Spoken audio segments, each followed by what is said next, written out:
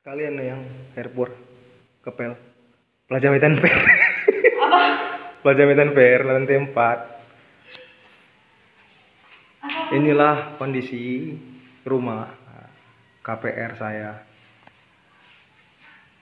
ya kan? Inilah tampilan kamar mandinya ya. Ini kamar tidur. Kalau yang berminat bisa hubungi saya yang mau ngambil KPR daerah Medan. Medan apa yang? Tanjung Anom. Tanjung Anom. Masih banyak unit-unit yang kosong bagi warga Medan yang masih muda, daripada kalian main-main judi. Judi kan dilarang.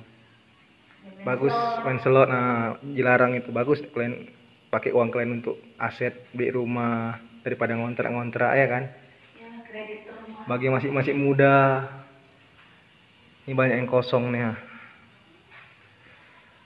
Kan sayang. Ini kondisi rumah saya. Ini kondisi rumah KPR yang saya ambil ya. Dan ini pacar saya, Boru Simar Mata. Say hello dulu yang. Dia sangat rajin sekali jika dilihat.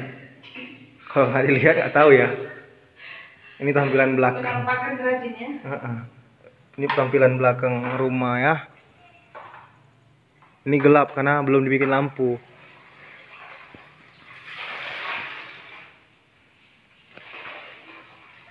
Ini kamar kedua.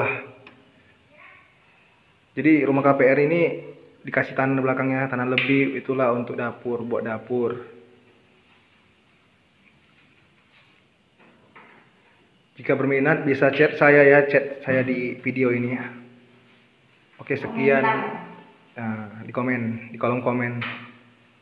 Jangan lupa subscribe agar kalian dapat mengikuti channel saya terus.